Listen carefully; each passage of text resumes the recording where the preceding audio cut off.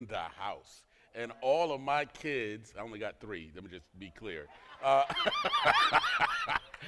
are in the house today. Come on, shout it out for them. Let's encourage them to keep on coming, right? All right. Well, thank you and welcome online audience. We appreciate you tuning in today. As Pastor Maria has mentioned, today is part 2 of our series, Mantra, in which we have been just exploring just some inspirational, many people have these inspiration boards and many people post on their boards some things that they would like to remember or to motivate them or to inspire them. And a lot of them, they call them their daily inspiration or their aspirational goals or whatever they want to call it. But one of the things that we find is that in that, there's a lot of emptiness because they're trying to pull from themselves and trying to draw from themselves and say, there's something inside of me that I got to pull out to motivate me to continue moving forward. But mantra, when we talked about this term last week, it's a Hindu term, and one of the things that we said is there are a lot of mantras out there. A couple of them are Hakuna Matata and what would Jesus do, all these mantras that exist. But we wanted to base some mantras that will inspire us, that would move us forward, that would affirm our purpose, to help us change direction, to keep us focused, that are based in biblical principles. And last week when we started, we said, be the branch. And when we talked about being the branch, it's something that I think we get confused. We get confused because we think that we're the vine. But Jesus says, I'm the vine. He says, I am actually the true vine. Which means there's a lot of artificial, imposter, there's a lot of things that are out there that are substituting him. But he says, I am the vine. And do you know that the vine is the only thing that produces fruit? It is not the branch that produces fruit. It is the vine, which means the vine is the source and the sustenance that makes the tree or the fruit come forward. So we're looking for our fruit, which means if you're saying I'm looking for my fruit, then you're trying to say that you're the vine. But Jesus tells us that we are not the vine. The vine produces the fruit, and what we connect to leads to the production, all right? And he says that we are the branches. And so last week when we started the series, we said you need to be the branch because our behavior flows from our identity. So if I'm the branch, that means I'm supporting what the vine wants to produce. Pastor Maria reminded me last week at the end of the service, she goes, Pastor, one of the things that you said that got to me that you didn't say, but it came to me while you were talking, was that you said that the branches hold and bear the fruit. And she says, and the branch doesn't have a choice on what the vine produces. That's right. That's good. But many of us are trying to dictate to Jesus what we should be producing. We're trying to dictate to God. She should have been up here preaching, but she just got me stirred when I got home. I'm like, that's a whole nother message. Because we are predicting and trying to dictate to our God what our life should be like. When he says, be the branch, which means I need to stay connected to the vine. I need to draw on the vine as my source. And if I'm connected, fruit will avail itself. And not only just fruit, he says much fruit. Some of us are satisfied with what we did when God used us when we first got saved or when we first became one of his children. We got used to saying, I'm okay with this level of living. I don't want to go deeper. I don't want to pull more. I don't want to grow more. I just want to be at the level that I was back then. And we get comfortable. But he says, I want you to produce much fruit. That means in your 60s. That means in your 80s. And some of you, we talked about it last week. We said some of you look like a branch, but you may be just a sucker branch. Do you remember that? And some people said, I got to Google this. I got to make sure this is real. I said, Google it. It is so true. There are sucker branches that attaches itself right at the knuckle of the branch, right at the joint where the connection is. And all they're doing is drawing all the resources out of the vine. And they're not, and it can stunt the growth of the branches. And so you have to assess, are you a sucker branch, just drawing on resources, or are you going to be used for God? Are you connected to the vine to produce fruit, which means I got to bear the weight of the tree, bear the weight of the fruit, bear the weight for my brother and my sister. Sometimes I have to be out there standing there even when the wind is blowing and the fruit can be pushed off the tree. I got to hold it together. Am I there to do that? That was last week. Let's move on to this week. Let's get into this week's lesson. Where we're going to continue with the message mantra. And I want to take us to another passage of Scripture. And this passage is found in Luke, the 5th chapter. So if you want to get there ahead of me, you can get there. I'll tell you about the background. Jesus has just finished healing a leper. And he told the leper to go show himself to the priest, but don't tell anybody who healed you. But the leper was so excited, the leper decided that he wanted to share it with as many people as he could about this man who healed him from leprosy. Now, the thing about this is that there has been no record of a leper being healed since Naaman. Since Naaman. There's been no other record up until this point. So one of the signs that the Messiah was coming was the fact that he had the ability to heal leprosy. That was one of the signs. And so when they heard that this man named Jesus healed a man of leprosy, people got curious. The religious leaders said, we got to check this out. What is going on here that this is happening? So they went to investigate Jesus. And they found themselves in a little podunk town called Capernaum. Now, Capernaum, it was a podunk town, I got to tell you. It was a little obscure town, but all these big city people are now coming in to find this Jesus. The person who used to live in this town, you may know this famous person that lived in this town, his name was Peter. He lived in this town. Now, I want you to get a picture of this as we're going to go through this story. And I'm going to tell you a story about, this Bible story, about these different people on the scene in Capernaum. Now, I want you to figure out which one you are. So pay attention, because I want you to say, okay, this is me. Because once you know where you are, then behavior flows. Remember I said behavior flows from identity? You can choose to say, I don't want to be this person. I prefer to be this person. See, when I look at the Scripture, I look at Scripture and I read it and I put myself on the pages. I put myself in the movie. You know, some people go to the movies and they just visualize and say, oh, look at what they do. I put myself in it. Man, if I could do this, this is what I would be doing, right? And so I want you to sit today, listen to me, and I want you to put yourself in this scene. There's three groups of people, three people that we're talking about. Which one are you? So let's go into the story. Luke, the 5th chapter, and we're going to start at the 17th verse. Let's follow along. It says, one day, as he was teaching, Pharisees and religion teachers were sitting around. They had come from nearly every village in Galilee and Judea, even as far away as Jerusalem, to be there. They were there, once again, because Jesus had just healed the leper. And they were coming, these religious leaders, Pharisees that were sitting around, they were coming to be spectators.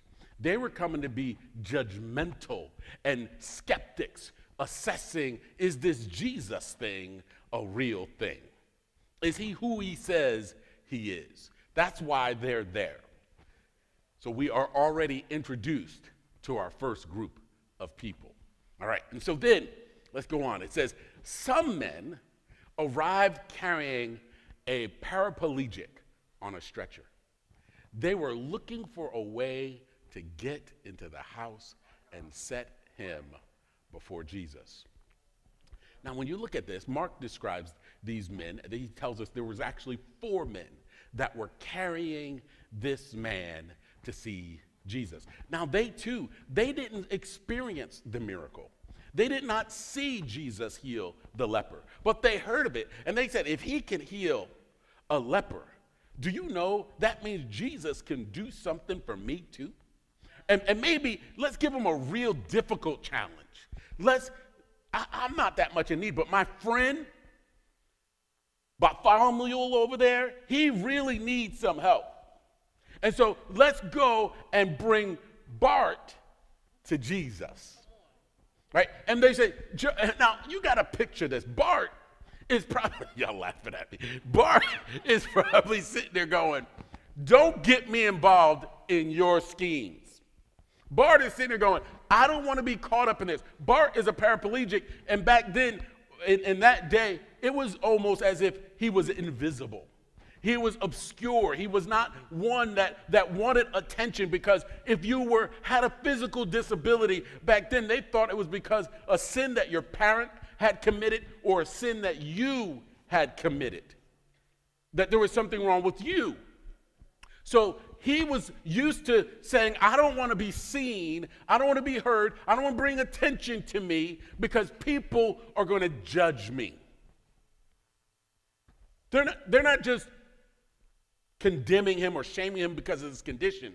They're judging him beyond his physical status. They're judging him and saying, you did something wrong. And so here it is. We have the religious leaders and this crowd of people that are sitting in the house. We have these 4 men, these friends. By the way, I would love to have friends that look after me like this, who sit there and say, I want to bring you to have your life changed. I want to bring you to a man. I'm going to do something that's going to change your life. That's the type of friends that picked up this paraplegic and brought him to this house. Let's follow along. When they couldn't find a way in because of the crowd, when they couldn't find their way into the house because of the crowd, what do you do when your path is blocked? I want you to start thinking about that. What do you do when you can't find a way in? What do you do when someone is preventing access? What do you do? Do you give up? Do you say, I'll see it later, I'll come back later?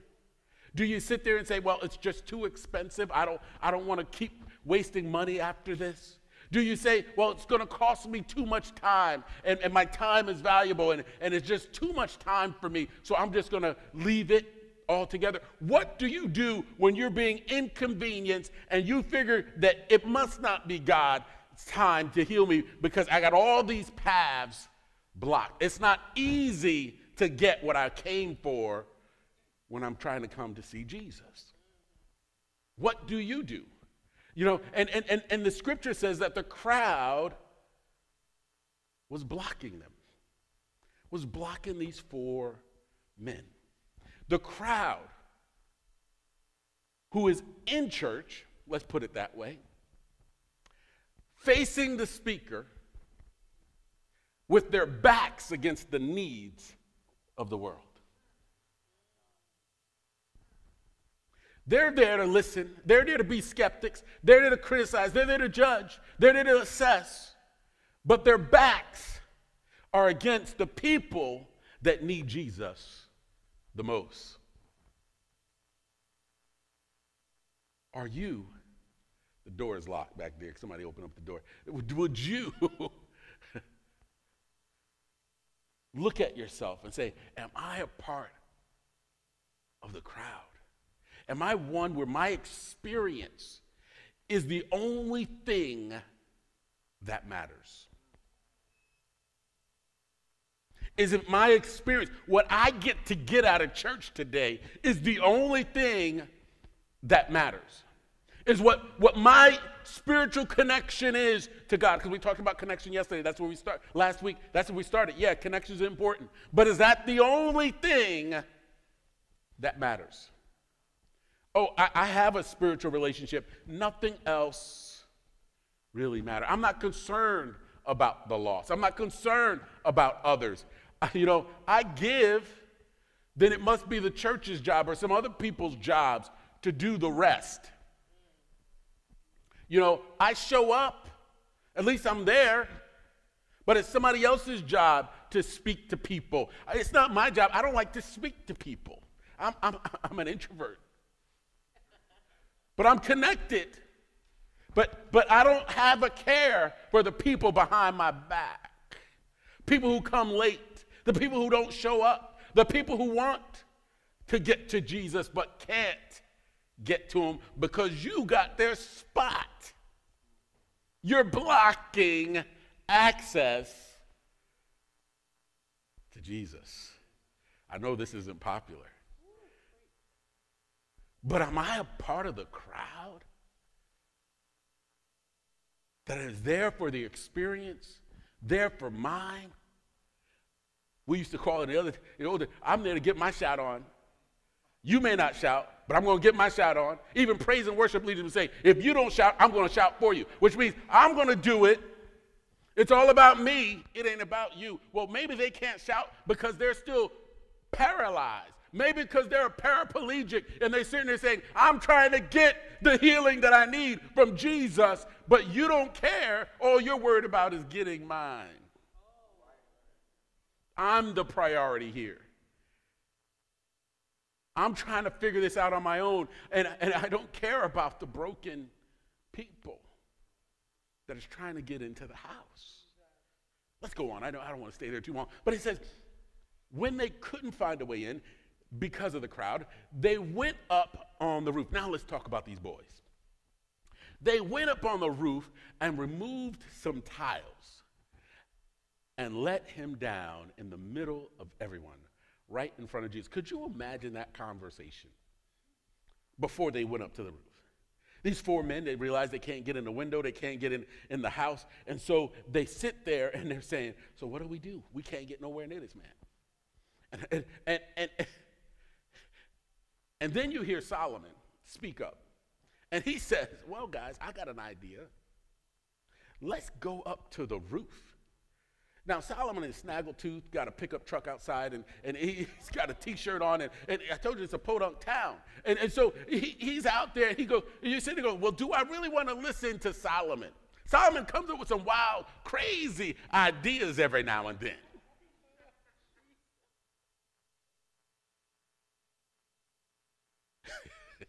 I didn't describe you, was I? I'm talking to the camera. But Solomon comes up with some wild, crazy ideas, but the other boys said, well, most people would walk away. Most people would just say, forget it. He's got to lead a house at some point. I'll catch him then. But no, Solomon says, let's go up to the roof. And so they go, all right. And they climb up the roof, and we think it was just some straw. But back then, the houses didn't have straw as their roof. They had tiles. And so there had to be digging, and there had to be busting up of things. And these friends started digging and busting up some things.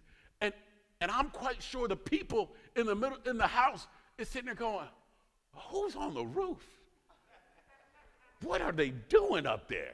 And they keep hearing more digging and scraping and busting up of tile. And then finally they see an opening appear above their heads. And dust and dirt is flying in all over them. And they see a head and a hand peek through, and they say, what is going on? Why are these people? I could imagine Peter, they assumed this was Peter's house, right? Because Peter lived in Capernaum. And so I can see Peter go, well, what are these people doing to my house? And then they lower the man down right in front of Jesus. And I want to know, are you the type of friend that has a bias for action? Are you the type of friend that says, I'm going to do whatever it takes, this is the mantra for the week, to wreck the roof for people to get to Jesus? I'm going to bust up, crack up, dig up any way I can. I'm going to make myself available, not for my sake, not for my experience, but so that someone else behind me. It may be your kids, which means I may have to come to church, and I know I'm tired of my kids sometime. And yeah, but maybe I'll serve once every 2 months back in student ministry so my kids know that I'm just as committed about my faith as that I want them to be. And so I'm ready to wreck the roof. I'm ready to get dirty. Maybe it's something that you're saying, well, maybe I'll come and I'll start going down my neighborhood, and Miss Jenkins is always by herself, and man, her breath smells so bad but I'm going to bear it for the day. I'm going to get her in my car. I'll turn on the vents. I got an air freshener blowing in my face, and I'm going to invite Miss Jenkins to church so that I can get her to Jesus.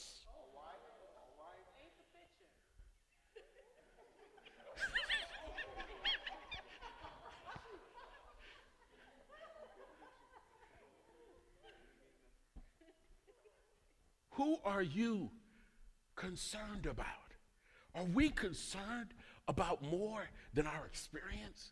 That we're willing to wreck the roof type of people, that we'll do whatever it takes? Maybe it's, I'll come and every Sunday I'm going to video pastor preaching so that we can post it to TikTok. I'll clip it, I'll post it on TikTok so people in the world can come and see about Jesus. You see, maybe I have to do something different. Maybe church looks different for some other people. And maybe we have to think a little different. And maybe we can't do what we did pre-COVID. Maybe we have to do what we did pre-COVID and come up with a whole way of doing things post-COVID. That now, you know, I want to stay away, but I have a role that I have to play. I've stopped bringing people to Jesus. I stopped concerning myself about what's important in life, which is making sure that no one is lost. I'm going to be a wreck the roof type of person that brings people to my master. If I have to change the environment, I'm going to change the environment. I'm going to rip up things. I'm going to smash things to change the atmosphere. What is it going to be for you? It may not make sense. It may be old Solomon's crazy ideas that you're following, but you said, you know what? Some of those crazy ideas get people to Jesus. I'm going to be one that's going to do what it takes to impact one person at a time. I may not impact the masses. I may not stand up and sing with the praise team, and I may not get up and preach a sermon, but I can help change one person's life at a time. These friends didn't try to change the whole community. They brought their friend to Jesus. They said, I'm not concerned about everybody else, but I am concerned about the person that I spend time with, that I know well, and I'm going to bring Bart to Jesus. And I know we have a digital world today, and we may say, well, I'm comfortable doing church at home. And yeah, you may be, but what are the opportunities you're missing bringing people to Jesus? Are you throwing a watch party? If you're gonna do church at home, then throw a watch party. Do something that you're saying, I'm ready to make sure I am there to wreck the roof to get one at a time to the master. I want to call us to this mantra. And some of you saying, I can see it for the church, but do you see it in your own life? Where are you a wreck the roof type of person in your own life? Some of you have been living it so safe and so safe and comfortable that you don't even go out and say hi to your neighbor. You know your neighbor's outside doing the lawn, raking leaves, and you know what you do? You speed up to pull into the driveway so they don't see you by the time they lift up their head from pulling up the leaves and put in a bag. You don't want them to see you, so you rush into the driveway. Rush into the garage so that they miss you altogether.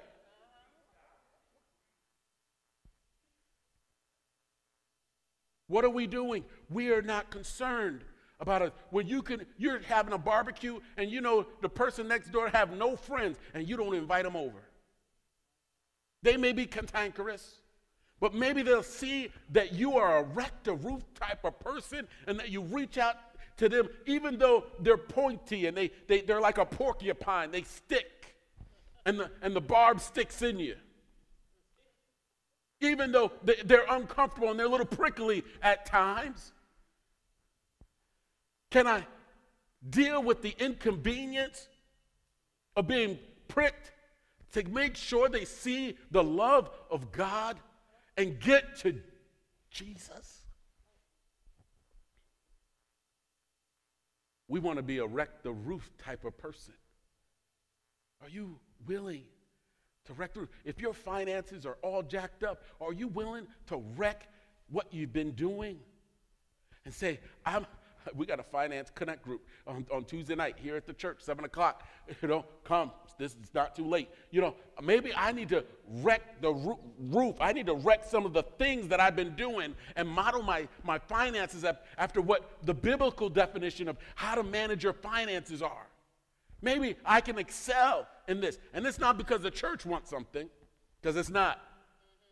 This is for you and your health, for you and your family. How can I do better in this space so that I leave a legacy for my kids? I don't have to struggle as much as I'm struggling. Yeah, it may be a temporary setback. It may be a temporary lockdown and cutting up of your credit cards. Don't cancel them. Cut them up. I just gave you a tip on financial security. Don't cancel your credit cards. Cut them up. That means you're not using it, but you have the credit available to you. That makes a difference. And so cut them up. And I may not be able to get that 70-inch Samsung TV at Best Buy. That's only $585. It's the cheapest I've ever seen it. I've been waiting so long, Pastor. We'll wait a little bit longer. But we need to be a smash the roof type of person. I got to wreck this because I'm going to order my life after what God is telling me to do so that I can have an abundant, prosperous life.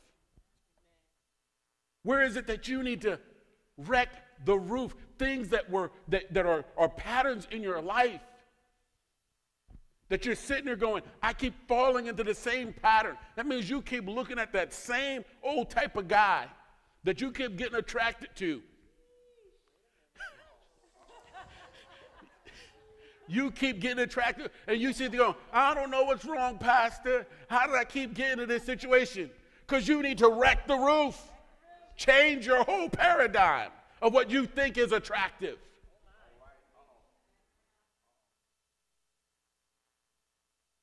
Maybe you need to go after that crazy old Solomon with the holes in the shirt.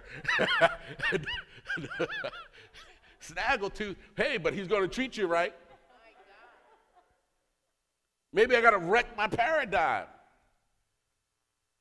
We're the wreck the roof type of people. That's the mantra for the week. Wreck the roof. Where is it that I need to be a wreck the roof type of person, impacting somebody's life one at a time? Impressed, let me go on, by their bold beliefs. Jesus said, friend, I forgive your sins. Now, I'm quite sure that the friends on the roof, the men on the roof, They were like, wow, Jesus is impressed. Look, he's about to do something. He's about to do something. And he turns around and he goes, your sins are forgiven. Wait a minute, I'm sorry, excuse me, what did he just say? That's not what I expected him to do. That's not what I expected him to do for him. Why is he saying that? He needs to walk, but he's forgiving his sins. And I think this is an important lesson, is that we underestimate what we so desperately need. We so underestimate what we desperately need. We think that it is the healing.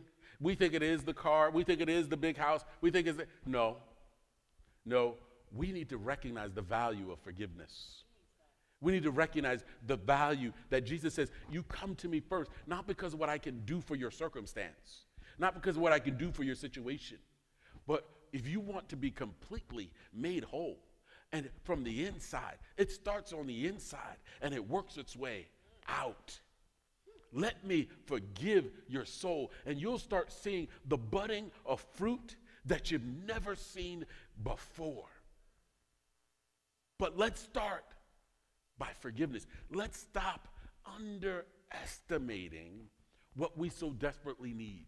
So some of us, let me go back to the context now. Some of us come to church and we sit here going, well, I can't do those things one person at a time because I need this to happen in my life before I can do that for somebody else. I need my finances to be right before I can help somebody. Why don't you help each other together? I need to do this before this. You underestimate. The first thing you need to realize is that you're completely forgiven.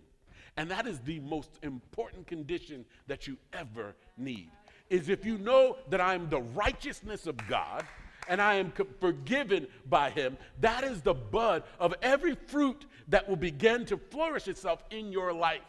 And so if I start there and say, I don't have to worry about where I am and what my circumstances are, I can still impact one for the king, regardless of how messy I am, regardless of how broken I am. Let us two broken people find our hope, our faith, our future in the Master. That's where we need to be. Say, it doesn't matter. People used to come and say, I would do marriage counseling, and as I'm counseling another couple, and I'm listening to the complaints that the wife is having with her husband, and I'm sitting there going, that's me. I do that. That's me. I guess I'm broken too. You know, and it's so true. I became healed from listening to you. I realized that there were things in my life that I needed to improve upon because of you were going through your struggle, and I didn't think I had a problem. Do you know? The men on the roof didn't realize, they thought they were bringing the paraplegic to be healed. But they were praised by the Master because of their faith. Their faith was what was recognized, not the paraplegic. Do you know, because you're listening to broken people, do you know you can be healed, set free, and delivered because you were concerned about getting them to Jesus?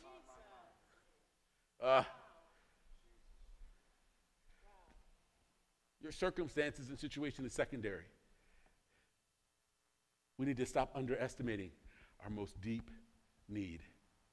It says, but the Pharisees. So that's the paraplegic. So we talked about the three groups already. We talked about the crowd, we talked about the friends, and we talked about the paraplegic. Where do you fall? Where do you find yourself? It says, but the Pharisees and the teachers of the religious law said to themselves, who does he think he is? That's blasphemy. Only God can forgive sins. They were so stuck in their view about how God works. They were so stuck in their tradition and their religious upbringing, that they said, this is the way God uses people. This is how God do things. That they're concerned about the how, the who. They're concerned about when he does it, his work. They're concerned about all that stuff, but they're not concerned about the loss. Where are you stuck in this paradigm? This is how it should be done. And so you sit back and nothing gets done because you're worried about how it should be done and could be done. When God is calling you to do whatever it takes for one to reach the master. Is it easier to say your sins are forgiven, Jesus says, or stand up and walk? He says, you think it's easy? And the reason why he's saying this is because there is no visible evidence when he says your sin is forgiven that this man has had a change in his life. There's no visible evidence appearing on the outside. So none of these men would say, well, what does that mean? This man can walk up. That's not true. So he says, it's easier for me to say your sins are forgiven, or is it easier for me to say stand up and walk? Now they know if he says stand up and walk and this man gets up, that's truly miraculous. He goes, well, since you can't decide, I'll decide for you. He says, so I'll prove to you that the Son of Man has the authority on earth to forgive sins. Then Jesus turned to the paralyzed man and said, stand up, pick up your mat, and go home. I'll prove to you that I have the authority. Jesus did it to prove to the man and to prove to the people there his authority. He didn't do it because the man was paraplegic. He did it to prove his authority. Does Jesus have authority in your life? Are you allowing him to demonstrate the authority that he has in your life? Or are we stuck battling over the throne? Battling over the throne. I'm in control. I'm the one who's going to direct my own destiny. I'm the one who's going to determine this. Or are we going to let Jesus have the authority in our lives? First, over our sin. Second, over our actions, our bias for action. Are we going to allow Jesus to have the last say? Or are we going to sit back and say, that's not in the agenda today, Jesus. That's not for you to do today, Jesus. That's not for me to do.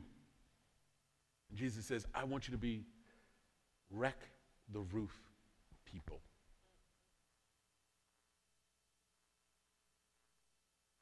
And immediately, as everyone watched, the man jumped up, picked up his mat, and went home praising God as everyone watched.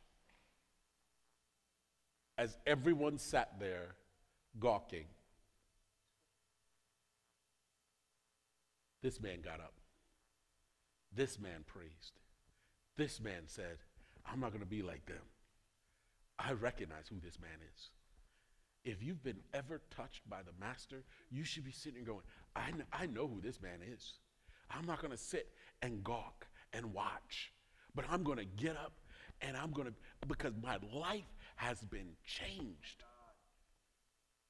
My life has been changed. I've been set free. I've been delivered. I'm not going to sit and watch. Everyone was gripped with great wonder and awe, and they praised God, exclaiming, we have seen amazing things today. Are you the type of person who just want to be at the movies, watching it? Or do you want to be what they're writing about in the movie? Do you want to be the character that's making the change, that are doing the heroic stuff in the movies? I don't want to be there watching heroic acts. I want to be a part of it. I can sit and watch and say, oh, that's amazing. Or I can get in the game and be a person that wrecks the roof. I think all too often we say, well, we're the crowd. And we're blocking, and we're looking for a show. We're looking for an experience. When we could be a part of the experience. We could be contributors to what God is trying to do. In fact, that's what he calls us to do, to contribute into what he's doing to change a nation, to change our communities, to change the world. Or are we going to just sit back, amazed at somebody else? I believe God is calling us to wreck the roof. We have a saying in our values here. We say that we will do anything short of sin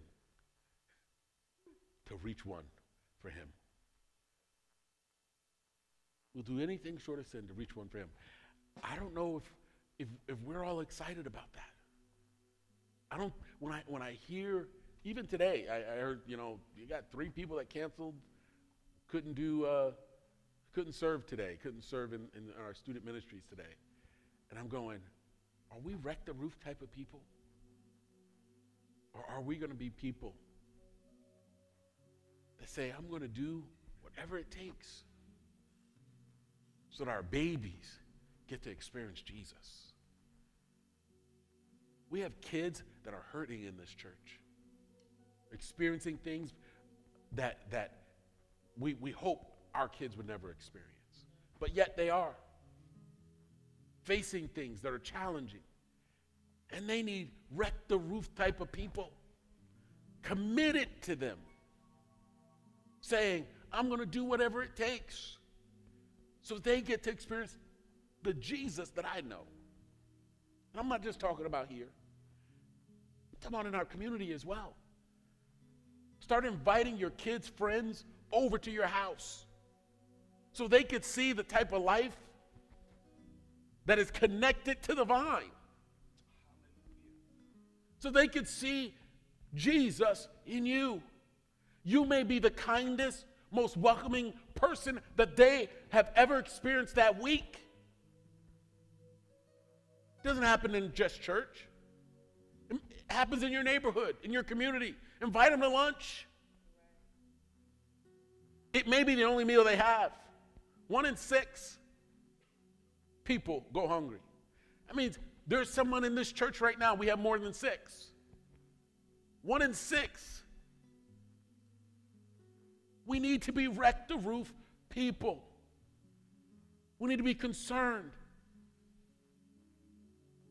Those that our backs are to.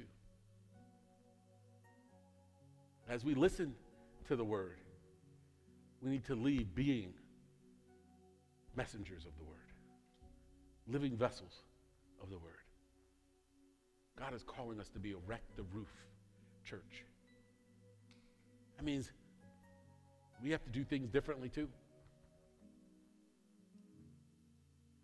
I can't figure it out on my own. I need people around me and around Pastor Maria that help give us ideas, to help shape it. We can't do everything, but maybe you can. With your help, we can. With your help, you can say, I know I don't even want this to be called a church thing, but I'm going to do it so that the God gets the glory. I don't care whose name is on it. Do it so that one person at a time gets to the master. Why don't you stand with me?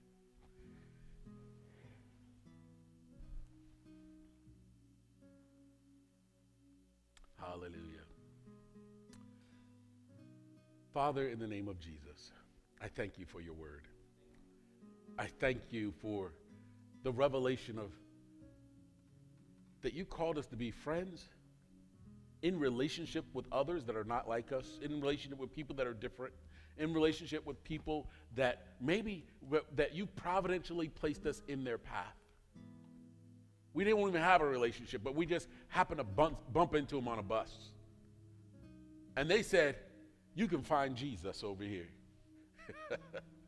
Lord, I thank you for them. I thank you that you are positioning us to not only hear your word, but commissioning us to be the hands, the feet, the branches that hold up the weight of those that are struggling, those that are lost, so they can get a taste of the fruit that only you can provide. Lord God, I thank you that right now that you're giving me the courage.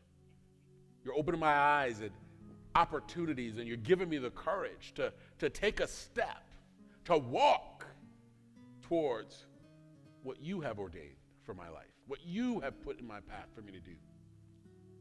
Lord, allow me the courage to submit to your authority, to get involved, to do more than what I've been doing and letting others just handle it for me. But Lord, I recognize that without you, I'm empty. So I'm going to draw on you. You are the source. You're going to be my strength. And you will be the one that directs my path. Lord God, right, somebody under the sound of my voice who have struggled, have done all they could today to get to hear a message about Jesus, about what Jesus do. And I realize that now that they realize that forgiveness is the most important thing, not the change in their circumstances and situation. Although those are important things, Jesus, and you care about those. You first care about my soul. Lord God, today someone is asking for forgiveness. Lord God, I know that you are already forgiven them. As they acknowledge you as Lord and Savior, Jesus Christ. Lord God, as they acknowledge you as their Lord and Savior, authority over their life. Lord God, you've adopted them into the family. And Lord God, we thank you today. We praise you. We lift you up for that child, that boy, that girl, that man, that woman that have come to you today. Lord God, we celebrate you. For your arms are always reaching out to us. And Lord God, we're going to be so careful to give you all the praise, all the glory, and all the honor. In Jesus' name we pray. Let's worship together.